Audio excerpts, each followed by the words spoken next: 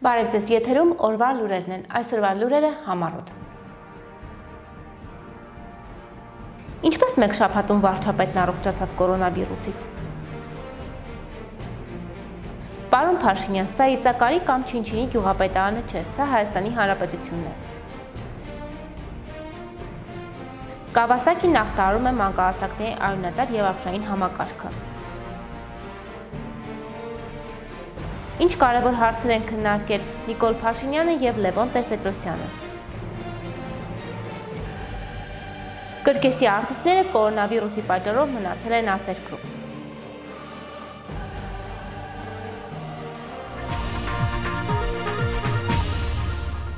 Առավել տեղեկացված լինելու համար այցելեք իրավունք.com կայք, ինչպես նաև բաժանորդագրվեք մեր Facebook-յան պաշտոնական էջին և YouTube-յան ալիքին։ Թե ինչպես ստացվեց, որ վարչապետ Նիկոլ Փաշինյանը ընդամենը մեկ շաբաթում ընտանիքով հանդերձ բուժվեց կորոնավիրուսից և վերադարձավ բնականոն աշխատանքի։ Այս եւ այլ հարցերի շուրջ Իրավունք TV-ի տաղավարում զրուցել ենք մեկ առողջություն կոալիցիայի ղեկավար միջազգային փորձագետ Գրիգոր Գրիգորյանի հետ։ Բոյից մի հատված դիտեք տեսահայտում, իսկ հարցազրույցն ամբողջությամբ կարդացեք Իրավունք թերթի վաղվա տպագիր համարում։ Առհասարակ այս վերջի 2 ամիսներին, երբ որ ինձ հրավիրում են ինչ-որ տաղավար կամ հարցազրույցի, ես աշխատում եմ զերծ մնալ Նիկոլ Փաշինյանի եւ իր թիմի անհեթեթությունները մեկնաբանելուց, բայց կոնկրետ պետք է ասեմ, որ հենց իր թվացial հիվանդության հետ կապված առաջի հերթին ինձ չի թվում, որ բարդությունների դեպքում, իսկ մենք պետք է հստակ տարանջատենք, ինչ է կորոնավիրուսային ինֆեկցիան։ Կորոնավիրուսային ինֆեկցիան դա այն վարակն է, որը զարկ է տալի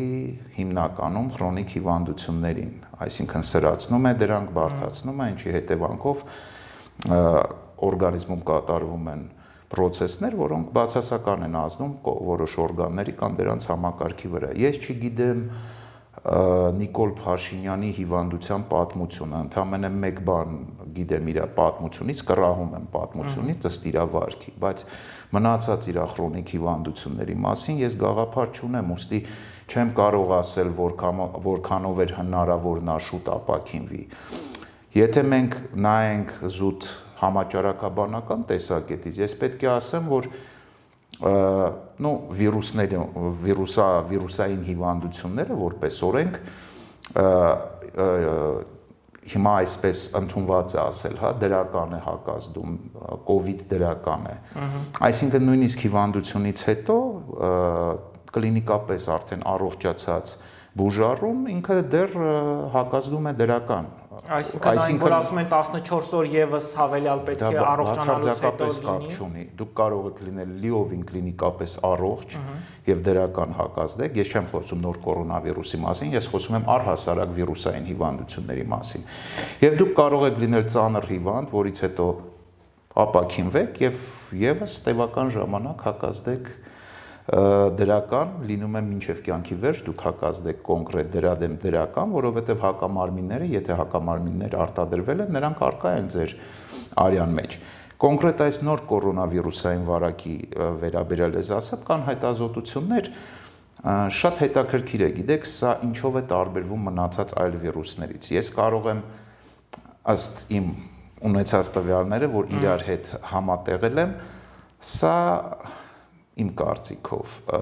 արհեստածին վիրուս է։ Երկրում տիրող իրավիճակի, ուժայինների անհամաչափ գործողությունների, կադրային փոփոխությունների, խորհրդարանի գործունեության, կարմիր գծեր հատելու եւ այլ ուշագրավ հարցերի շուրջ Իրավունք TV-ի եթերում զրուցել ենք մեր գործընկեր Newsmedia-ում էլեկտրոնային օրաթերթի հիմնադիր Գայանե Զարգարյանի հետ։ Զրույցից մի հատված դիտեք տեսահայտում, իսկ հարցազրույցն ամբողջությամբ դիտեք Իրավունք TV-ի եթերում, ինչպես նաև կարդացեք վաղվա Իրավունք թերթի տպագիր համարում։ Երբ որ նրանք այդ մեքենաներով այդքան վառելիքի փաստորեն ծախս են կատարում, այդ գուժը, երբ որ գուժում են, որ անպայման կրել ձեռնոցներ եւ դիմակներ, այդ մեքենաները երբ որ շրջում են վարչական տարածքներում եւ բարձրախոսներով մարդկանց այդ ներքին տագնապները փորձում են ել ավելի մեծացնել,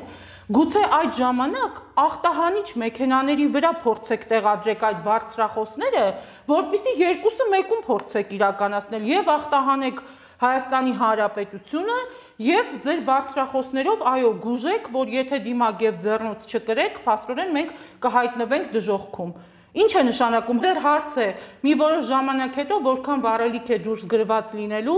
այդ բարձրախոսներով փաստորեն Հայաստանի Հանրապետության տարածքում նման շրջապտույտ, ասեմ, տեղապտույտ, ասեմ, կազմակերպելու համար։ Սա իծակարի կամ Չինչինի գյուղապետարանը չէ, պարոն Փաշինյան։ Սա Հայաստանի Հանրապետությունն է։ Ի վերջո գիտակցեք, որ դուք Հայաստանի Հանրապետության վարչապետ են ձեզ կարգել։ Մի մոռացեք այդ մասին։ Պանդեմիայի ֆոնի վրա հատկապես Ֆրանսիայում եւ Նյու Յորքում լայն տարածում է ստանում մանկահասակների շրջանում Կավասակիի սինդրոմը։ Օրեր առաջ Հայաստանի Հանրապետության առողջապահության նախարար Արսեն Թորոսյանը հայտարարեց, որ ցավոք սրտի Հայաստանում եւս կորոնավիրուսով վարակված 4 տարեկան երեխայի մոտ արձանագրվել է Կավասակիի հիվանդություն։ Նորայից սինդրոմի մասին եւ ոչ միայն իրավունք TV-ի տաղավարում զրուցել են առողջապահության նախկին նախարար համաճարակաբան Արադ Մկրտչյանի հետ։ Զրույցից մի հատված դիտեք տեսանյութում, իսկ հարցը զրույցն ամբողջությամբ կարդացեք իրավունք թերթի վաղվա տպագիր համարում, ինչպես նաև դիտեք իրավունք TV-ի եթերում։ Հիվանդությունը Կավասակի սինդրոմ կոչվող 60-ական թվականներից ակում ունի, Ճապոնիայում են արձանագրել եւ հեղինակի անունով է կոչվում։ Հիվանդությունը ախտահարում է մի շարք համակարգեր։ Արտաքին արտահայտությունը դա ցան է, թե մաշկի, թե ամենակարևորը լորձաթաղանթների բորբոքում կոնյունկտիվիտ կոչված աչքերի եւ հետագայում ախտահարում է ավշային եւ արյունատար համակարգը։ Ասեմ, որ Հայաստանում իմ կարծիքով առաջին դեպքն է արձանագրվել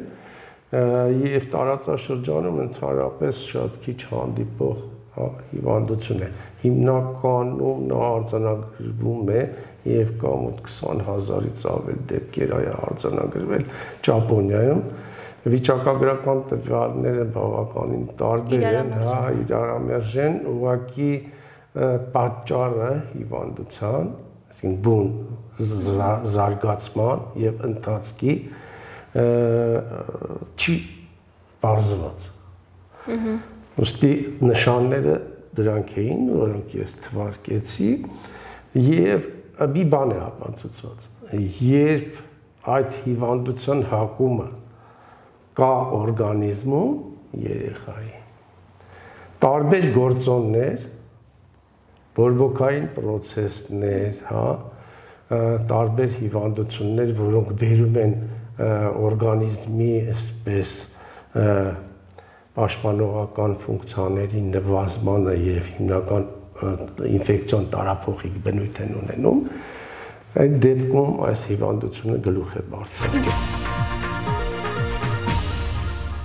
Մամուլում տեղեկություններ տարածվեցին, որ Նիկոլ Փաշինյանը հանդիպել է Լևոն Տեր-Պետրոսյանի հետ։ Իրավունք կետկոմը եւս ունի նման տեղեկություններ, որ Հայաստանի Հանրապետության վարչապետ Նիկոլ Փաշինյանն օրեր առաջ հանդիպում է ունեցել Հայաստանի Հանրապետության առաջին նախագահ Լևոն Տեր-Պետրոսյանի հետ։ Մեր աղբյուրը նշում է, որ կորոնավիրուսով հիվանդացած այնուհետև լավացած Նիկոլ Փաշինյանի եւ Լևոն Տեր-Պետրոսյանի հանդիպան ամենակարևոր եւ առանցքային թեման եղել է ազգային անվտանգության ծառայության նախկին տնօրեն այժմյան քաղաքական գործիչ Արթուր Վանեցյանը։ Մեր աղբյուրները նաեւ նշում են, որ Արթուր Վանեցյանն այնքան մեծ վտանգ է Փաշինյանի համար ներկայացնում, որ վերջինս Տեր-Պետրոսյանի օգնությանն է դիմել։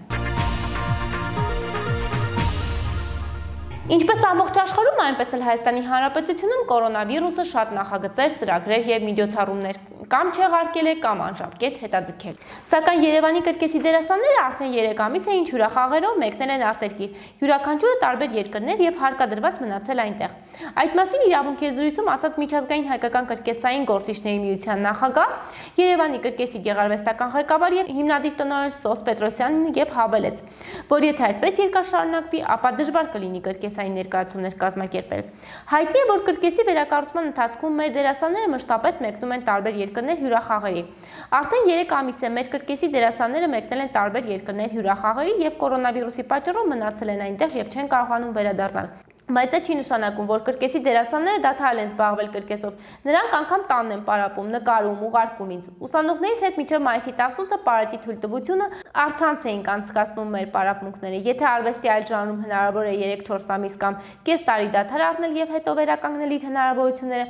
ապա կրկեսի դերասանների եւ սպորտսմենի համար դա անհնար է, որովհետեւ մկանային համակարգում հմտությունն ու ճկունություն է պետք։ Իսկ թե ինչպես են պատրաստում կորոնավիրուսից հետո վերսկսել իրենց աշխատանքները եւ ի վերջո երբ Երևանի կրկեսն իր դռները կվերաբացի հանդիսականի առջեւ, Սոս Պետրոսյանի հետ մեր զրույցն ամբողջությամբ կարդացեք վաղվա իրավունք թերթի տպագիր համարում։